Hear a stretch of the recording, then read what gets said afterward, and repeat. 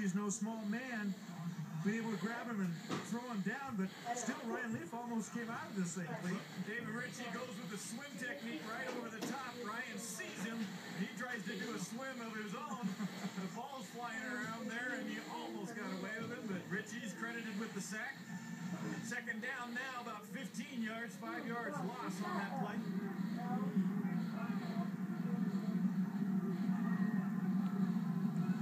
Look at the pressure this time. Leaf tries to get rid of the ball to Black, but the whistle was blown. I think they're going to call him for in the grass. Ryan Leaf is trying to appeal to the official for offsides, but it looked like there that the Huskies knew the count and the Cougs didn't. Just absolutely missed him all the way, and there's a mistake. Ryan's begging for some help, but that's just a big error. Ryan Chu just leaves him almost like